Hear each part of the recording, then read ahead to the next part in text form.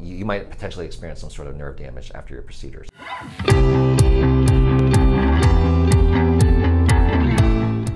Hi, this is Dr. Daniel Choi with North Texas Dental Surgery, and so you might be asking the question, all right, I just had my wisdom teeth extracted, or I'm considering getting my wisdom teeth extracted, and the surgical specialist told me that I might have potential paresthesia after my extractions, right? And so why might he be saying that? Well, the reason he may be saying that is because everybody's anatomy is different. The way that a person's roots are in relationship to the nerves and just different risk factors associated, again, with the patient's anatomy. The surgical specialist may tell the patient, yeah, you are definitely, based off of what I see, you might be potentially, you might potentially experience some sort of nerve damage after your procedure. So obviously that's not good news, especially in a case where the patient is experiencing pain from their wisdom teeth and really wants to get them out. So if you go into the procedure understanding that this might happen, what could we really do to help deal with any potential complications?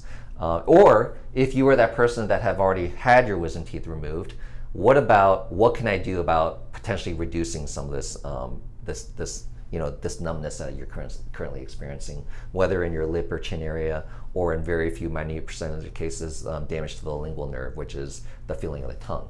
So first and foremost, the number one advice that we recommend to a patient after this is, if we know that you're going to be at risk heading into a procedure, let's get you on some steroids, right? So steroids are basically, we're talking about anti-inflammatory steroids. So steroids that are really going to help reduce inflammation.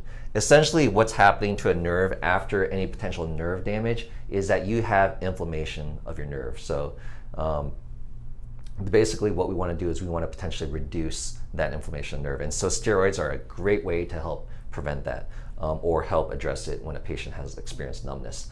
Another thing is definitely ibuprofen or Aleve or some of these what we call NSAIDs, right? And so the reason that we use these is that they are basically very effective in regards to helping reduce that inflammation, right? So NSAIDs are, again, used in cases where a patient is experiencing pain from inflammation.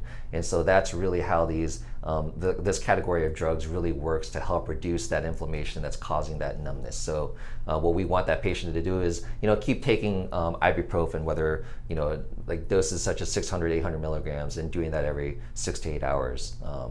To help reduce some of these symptoms.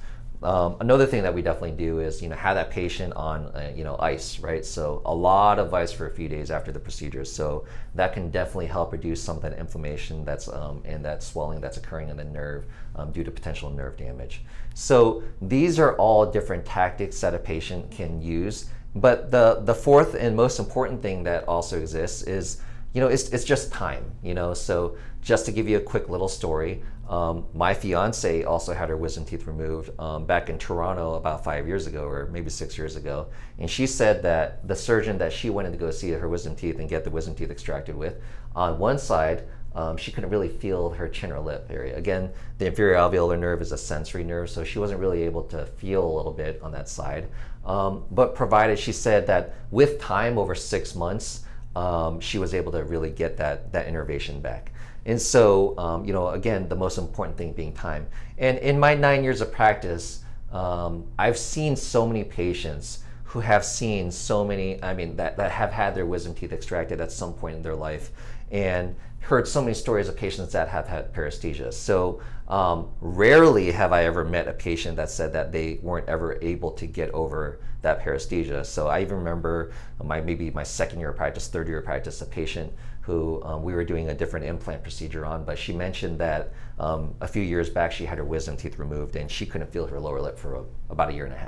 So time is something definitely that could help make things better. So again, the best tactic versus basically preventing or treating nerve damage is basically to let's prevent the nerve damage versus trying to find solutions to treating it, right? So again, if we know we need to get your wisdom teeth out and that the surgeon tells you that you are probably highly likely going to experience some type of nerve damage because, again, there are certain factors that we see that you're not a good candidate, but you really need to get your wisdom teeth out.